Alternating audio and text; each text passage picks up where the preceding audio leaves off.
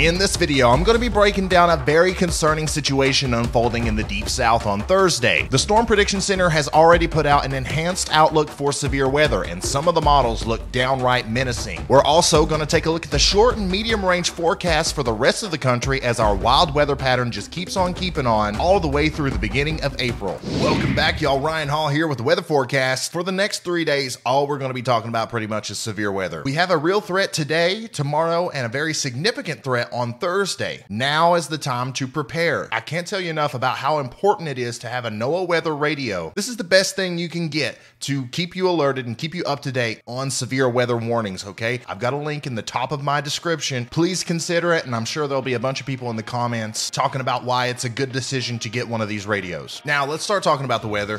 All right, here's a big old look at the United States of America, and you can see our big storm so clearly right now. You see the rotation from the panhandle of Oklahoma there, spinning around all the way up into Omaha and as far north as Minneapolis before it spirals down into Memphis, Jackson, Mississippi, Houston, and New Orleans. And actually, that's where most of the action's happening right now. As I'm filming this right now, a tornado warning just popped up down here in Louisiana, just north and west of Lafayette. So that just shows you, even though there's only a marginal risk for severe weather today, these storms are going to be packing a punch. And these storms are going to continue off to the north and east, and they're going to move into the Jackson area, Brookhaven area, the Macomb areas in Mississippi around the time this video goes up, okay? Now, we do have a line of rain and showers and storms that goes all the way up into St. Louis here, but between Louisiana and St. Louis, it's not expected to be much. And then later on today, we might see some severe weather up here in northeastern Missouri and western Illinois. We can take a better look at that on the weather models. All right, now we're looking at the NAM 3-kilometer model. Okay, as always, if you want to keep up with the time and the date, right there it is above my head. Now let's get right into it. First of all, around the time this video goes up, this is what the radar should look like.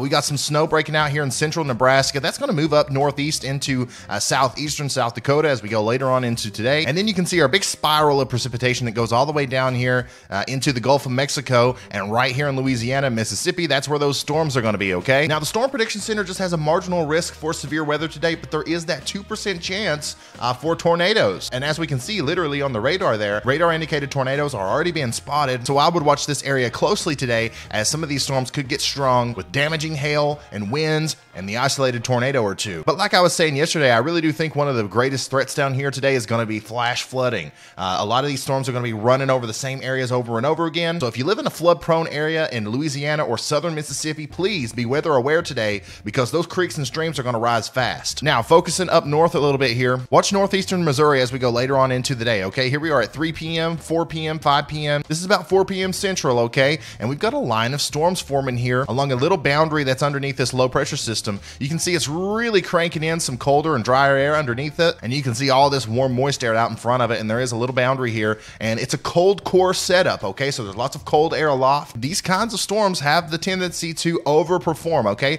Once again, there's just a marginal risk of severe weather with a 2% chance of tornadoes, but I wouldn't be surprised if we saw a tornado warning or two today up here in northern Missouri, extreme southern Iowa, and western Illinois, right in that area right there, north of St. Louis, south of Des Moines. Once again, be weather aware today. It's not going to be a huge outbreak. It's not going to be anything crazy, but it's something to watch. And then look, all the way out at 5 p.m. today, we're still seeing extremely heavy rain and severe thunderstorms possibly down here in Louisiana and Mississippi. Once again, the flash flood threat is off the charts down there. Watch it closely. Now, as I push this further out into the future, watch that little spiral of a squall line of storms move into western Illinois now. Once we get into 11, 12 o'clock tonight, these are going to weaken pretty quickly because we're going to lose the energy from the heating of the day. But we still have that heavy rain down here in Mississippi, and now it's working into Alabama. And we have some scattered showers and storms moving all the way through Illinois, Indiana, Kentucky, Tennessee, northern Mississippi, northern Alabama. Nothing really significant about those. And now we can switch our focus from over here to over here. Guys, this over here is the beginning stages of our very concerning storm that I keep talking about. This storm is no joke, guys. I hate to be the hype guy. I don't want to be the person that hypes up the weather. But like, seriously, some of the model outputs for what I'm seeing here is some of the most concerning stuff I've seen in a long time. And we just had a high risk outbreak literally the other day. So it's still not time to freak out. It's just time to get prepared, especially if you live in the deep south down here. I would go ahead and start making your preparations now. Make sure you have those severe weather plans in place, because it's about to get serious. Check it out. The North American model says that we're going to have a pretty intense storm spark up here around New Mexico and Colorado. It's going to bring some heavy snow to New Mexico and Arizona, maybe even southeastern parts of Utah before it really starts spinning up some precipitation in Texas and Oklahoma and Kansas there. And thanks to this storm out in front of it that we're dealing with right now, we've got a deep trough coming through here, and this is just going to dig it even deeper, and it's going to eject to the north and east, and it's going to go pretty quickly too. And with that, it's going to bring a wide open warm sector and some strong lower level jet stream winds here, okay? And you know, the warm sector looks really similar to the high risk outbreak that we saw the other day in Alabama. The thing that looks more impressive to me, and yes, this storm looks more impressive than the storm we had last week, is the lower level jet stream. And I'll talk more about that here in a second. As you can see, those storms really start to spark up Wednesday night into Thursday there. And we do have a slight risk of severe weather from the Storm Prediction Center for that. But once we get into day 3 here, okay, 7 a.m., 8 a.m., 9 a.m., 10 a.m. on Thursday, our focus is going to be shifted over here into the deep south. Once again, we've got our low pressure system, a warm front, a cold front, and once again, a wide open warm sector here where anything can happen. This is where it starts looking really concerning. Let's zoom in. First of all, dew points are going to be in the 70s and upper 60s for much of Mississippi, Alabama, western Tennessee, Louisiana, eastern Arkansas.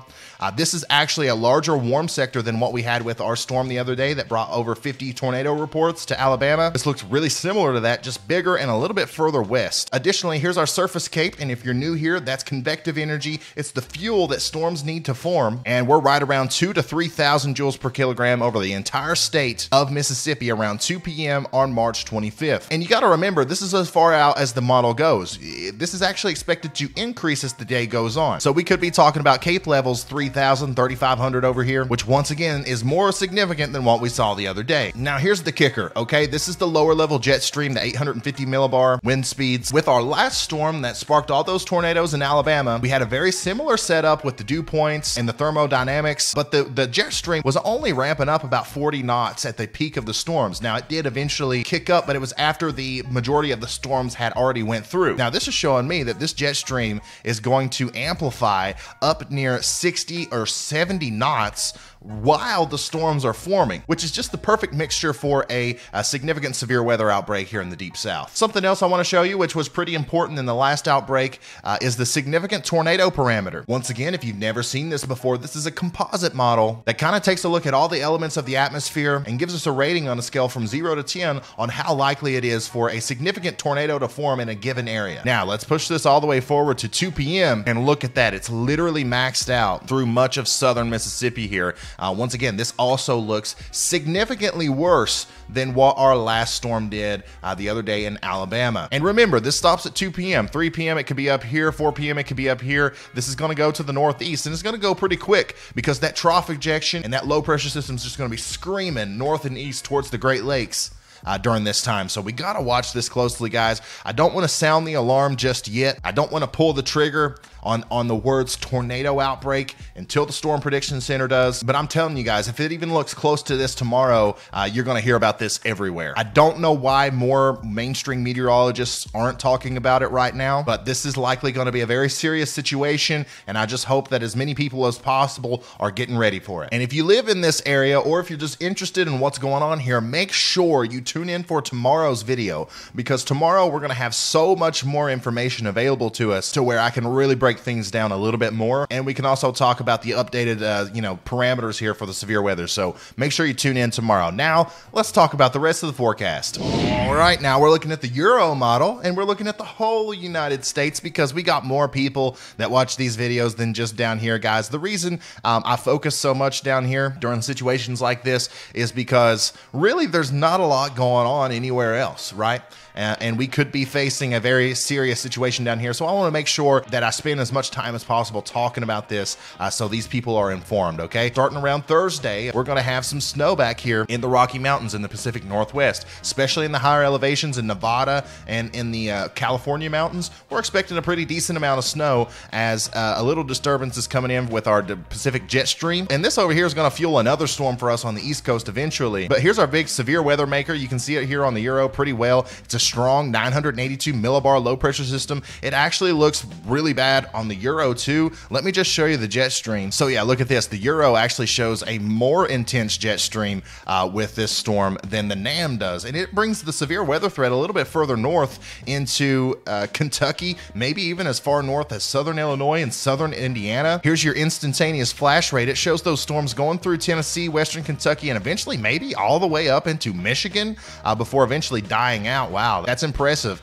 And once again, this shows a more intense jet stream than the NAM does. And that's what I was just freaking out about on the NAM. So, phew. It's wild out there, guys. I don't know what else to say. Let's keep pushing this forward, though. This is going to bring some heavy rain to the northeast as well. New York, Vermont, New Hampshire, Maine. You guys are going to see some rain out of this. In northern Maine, you might see a little bit of snow as that low pressure system tries to bring down some cold air from Canada. But I think most of the snow is going to stay in Quebec there. And then we're going to be talking about another storm coming down. We talked about this yesterday, and it's still showing it. I'm actually really surprised that we're getting 2 days in a row where we're getting some consistent model runs showing another Arctic blast moving into the Midwest, the northern Midwest, and then eventually the Great Lakes region, and then the Northeast. And once again, Arctic blast doesn't mean a lot in the spring, but it is going to be significantly colder than what it has been if this moves in with our little clipper that could possibly bring some significant snow there to the northeast. Look at this. We've got a blizzard. This is a full-on March blizzard, March 29th. According to the Euro, 2 days in a row now, we're showing an actual blizzard here for upstate New York, Vermont, New Hampshire, Maine, maybe even as far south as some parts of Massachusetts there, as we have a 978 millibar low pressure system just off Cape Cod there, bringing extremely heavy snow to Maine. And as you can see, those isobars are really close together, meaning that we're going to have also some very gusty winds that could bring low temperatures in the 20s for much of us here in the Great Lakes and interior northeast. But yeah, that's kind of crazy to watch. And look, it just kind of sits there. Wow, look at that.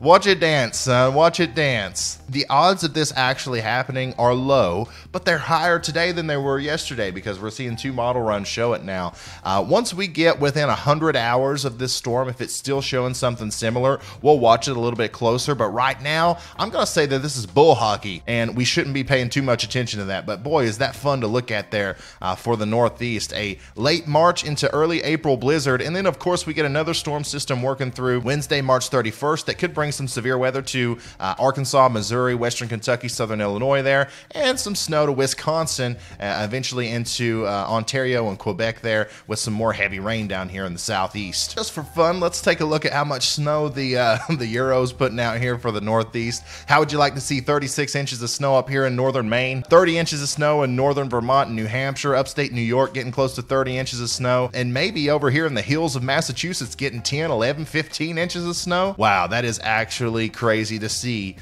in late March. I mean, it's definitely happened before. It's not unprecedented or anything, but it would be pretty interesting to see this play out. So I'm interested to see, do we have anybody that lives up here that watches these videos? And if you do you want to see this, or do you want nothing to do with it? All right, guys, that's all the weather talk I have for you today. Now, tomorrow's video will probably be solely about the deep south severe weather outbreak that we're likely going to see. So once again, I hope you're here for that. I hope you tune in for that. And then obviously, of course, on Thursday, if we have a moderate risk or higher, and it looks like this is going to be a serious situation, I am going to go live for the duration of the event. And this looks like it could possibly be another 10, 11, 12-hour live stream. So make sure you're subscribed with notifications on so you don't miss any of that. And I will see you in the next one. Goodbye.